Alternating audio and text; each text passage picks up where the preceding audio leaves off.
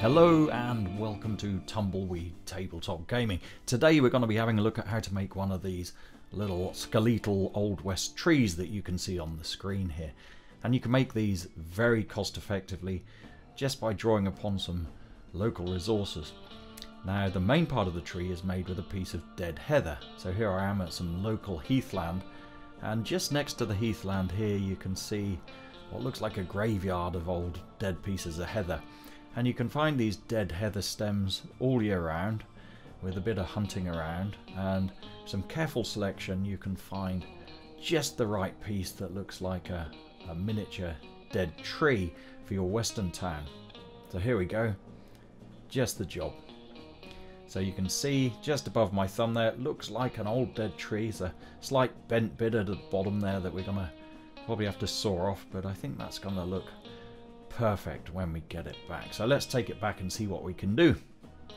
So here it is back on the desk, and we're going to cut it off just there. So we're going to cut off the bent bit, and I'm using an old hacksaw blade here to do that because the wood is quite tough and you could use a very sharp knife, but I found a hacksaw blade works best for this. And we're cutting that off to make a nice flat base, and that enables us to fix it to a clamp so we can glue it to an MDF base. There we go, small round MDF base, and I'm going to glue it to this base using a bit of polystyrene cement.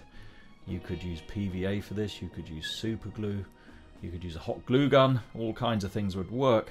Here it is, dry, now ready for us to start putting some basing materials on. This is some base material I picked up from a local beach. And you could equally use builder's sand like this if you're prepared to spend the time washing out all the orange colouring. But this stuff is pretty good. It mixes small sand-like particles with larger rock-like particles. And I'm just going to glue that on with a bit of PVA.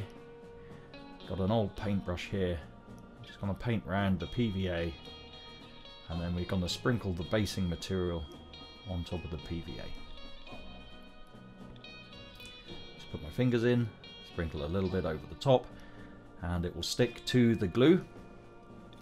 Tap it there just to knock the excess off. We're ready to let that dry now for the next step.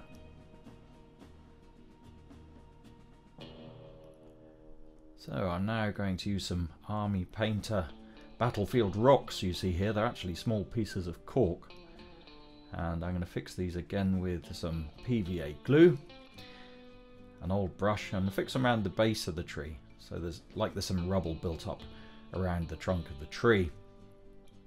You can use any PVA glue for this. I find the glue that is in the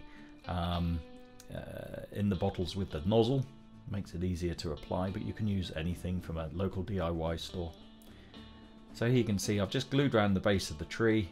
I'm now going to glue the other side, pick up a few of the little cork rocks, just squidge them in with my fingers and let them dry. Now ready to base coat, and we're using Panzer Ace's new wood here, which is great for sort of desert sand and rocks. Water it down a little bit to enable me to brush it all in there across all of the basing materials. I'm also painting on top of the cork rocks that are stuck up against the trunk of the tree.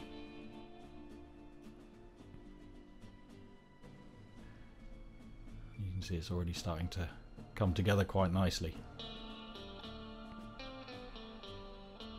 There it is, all dry, ready to go. I'm now going to put a wash on it, and this is Citadel's Agrax Earthshade, which is fantastic stuff. Give it a good old shake. If you don't shake it, you sometimes find you can get a strange sort of glossy appearance I found with this. And what a wash does is it fills in all the gaps. It's very sort of watery consistency, and as you paint it over the top of the base coat, it drops into the recesses, creating the effect that you've got shadowing, and adds a lot more depth to the appearance of the model. So there it is, all dry. And now we're going to put some highlighting on, and we're going to do this using a technique called dry brushing. I've got another colour here. This is ochre colour from Revel Paints.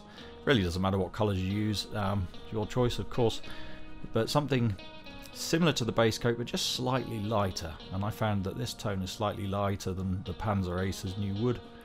which means it's great for highlighting, and I'm getting loads of it on the brush here, slightly watered down. And here's the weird thing about dry brushing: you put all the paint on and then you take it all off again on a piece of paper towel. Keep rubbing till it's almost not visible at all. You want to get rid of pretty much every scrap of paint, and then with the dry brush you then run over the top of the basing materials, like you can see here, and the remaining paint that's left within the brush hairs picks up on the surfaces and creates the effect of a highlight.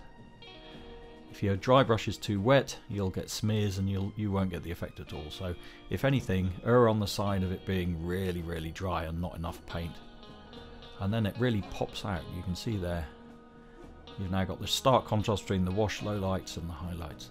This is a dry brush. It's like a brush that's had a haircut. This one's from Army Painter, and they're specifically made for the purpose of dry brushing. Now what I'm going to do, I've mixed up here some very dark brown, and I'm going to paint around the edge of the MDF base. These MDF bases, by the way, you can purchase on eBay. There's quite a few people sell them. Got MDF cutting machines. It's quite a cheap way to do it, because you'll find that when you've painted the base and you've dry brushed it, there'll be a lot of overspill, and it's nice to tidy it up with a bit of dark paint around the base.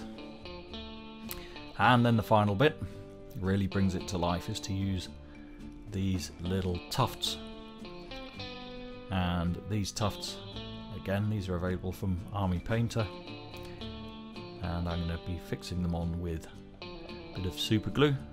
You can get all kinds of different coloured tufts for different types of vegetation. This is a sort of desert style, which I think works quite nicely.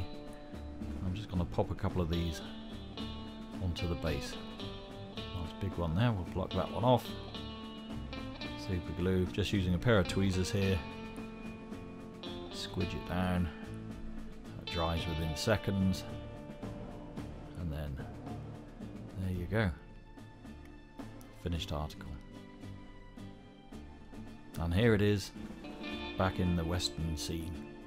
Thanks for watching. Please like and subscribe. See you again soon with some more Wild West tabletop gaming videos.